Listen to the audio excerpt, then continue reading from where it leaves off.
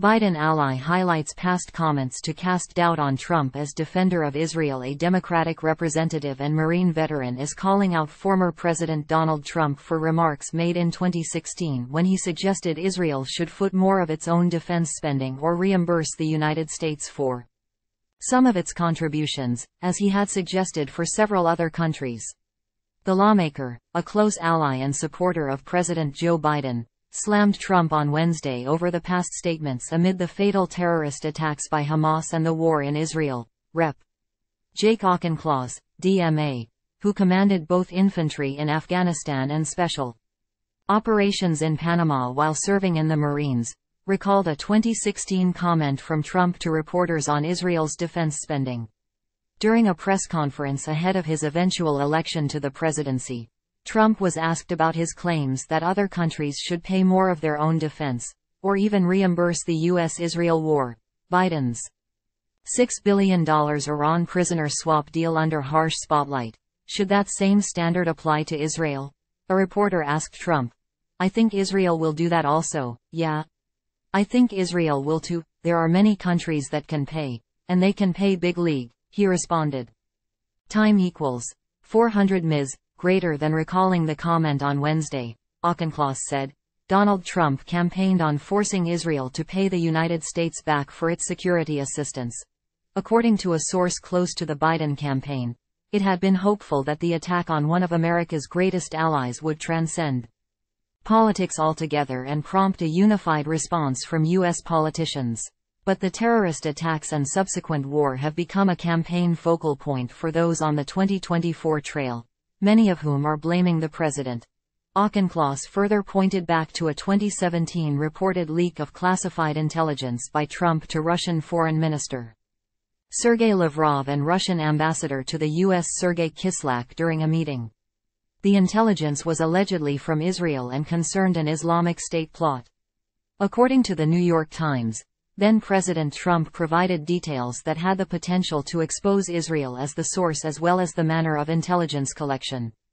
The publication cited both a current and former U.S. government official. During his first months as president, Trump put an Israeli intelligence official in harm's way by sharing classified Israeli intel with Russia, Auchincloss said. Does Donald Trump agree now with Vivek Ramaswamy and Rand Paul that Congress should eliminate funding for Israel's self-defense? Actions speak louder than words, and MAGA Republicans must answer for their own record, he continued. Trump's campaign did not provide comments regarding the issues raised by the congressman to the Washington Examiner. During his tenure as president, Trump was lauded for his unilateral move of the U.S. Embassy in Israel to its capital of Jerusalem. The action was condemned by countries across the globe, and resolutions were introduced among the United Nations body to ask nations to refrain from placing embassies in Israel's capital.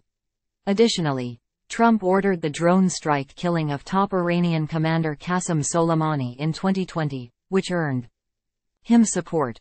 Another hallmark of Trump's policy toward Israel while in office was the Abraham Accords.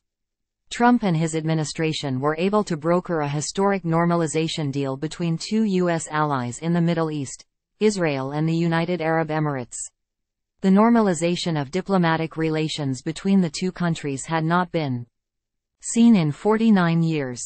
They will exchange embassies and ambassadors, and begin cooperation across the board and on a broad range of areas, including tourism, education, healthcare, trade and security, Trump said at the time. While allies of Biden hit Trump amid Iran-backed Hamas's Israel attacks, the former president believes Biden is at fault. Crooked Joe Biden must take back and freeze the $6 billion right now, before it is too late. How could anyone be so incompetent and stupid? Biden caused this war, and it will only get worse, Trump wrote on Truth Social on Wednesday, referring to a recent prisoner swap deal made with Iran in which the U.S. agreed to unfreeze $6 billion in funds for the country to pay third-party vendors for humanitarian purchases, which can include food and medicine, among other things. Politicians in both parties have begun calling for the U.S. to refreeze the $6 billion following Hamas's attack, given its support from Iran. There have further been reports that Iran was directly involved with the planning of the terrorist attack and gave final approval for it, which intensified calls to take back the funds. Trump further claimed that such an attack on Israel would not have taken place during his administration. The attack on Israel never would have happened if I were president. Neither would any of the many other disasters like Ukraine, Russia, loss of energy independence, Afghanistan, inflation, the border disaster, and so much more. MAGA, he wrote Tuesday. Click here to read more from the Washington Examiner following the development of the war in Israel, one of Trump's opponents in the 2024 Republican primary, Governor Ron DeSantis, Florida, commented Wednesday on a 2022 dinner Trump had with a prominent white nationalist and anti-Semite, Nick Fuentes. Asked about it by a reporter, DeSantis said, "I would not do that."